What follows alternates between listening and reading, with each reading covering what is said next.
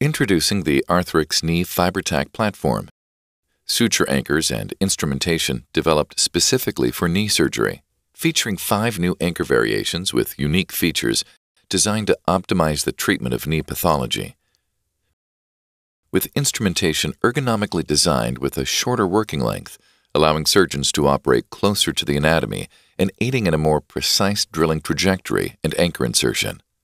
The Double Knotless Knee FiberTak features 2 pre-converted tensionable tape loops, ideal for fixation of a modified lamellar construct. An incision is made from approximately the lateral epicondyle to Gerdy's tubercle to allow access to the iliotibial band.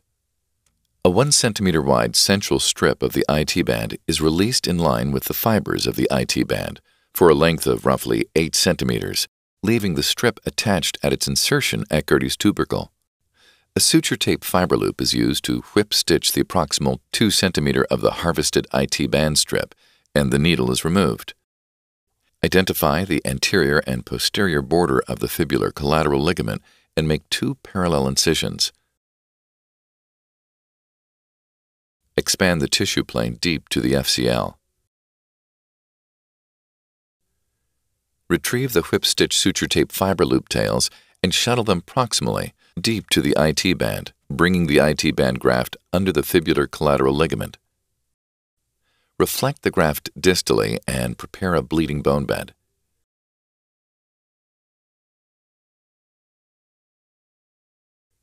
Insert the drill guide.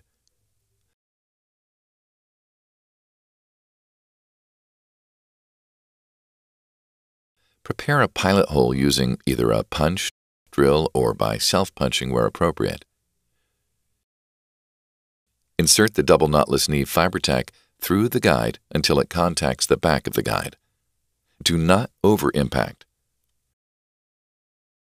Remove the tab, unravel the sutures, and remove the inserter. Be careful not to inadvertently pull the tensioning strands.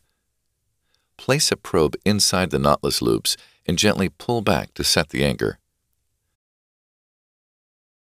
The whip stitch tails and graft are shuttled through both knotless loops. The knee is then placed in approximately 30 degrees of flexion. Pull the tensioning tail of the more proximal loop to cinch the graft down to bone. Gently reflect the IT band graft distally through the second loop. Pull the second tensioning tail to cinch down the distal loop. The excess IT band tissue can be cut 1 cm distal to the fixation or sutured to the graft for extra reinforcement. Alternatively, the tensioning tails can be passed through the FiberStaple construct and tied to augment fixation.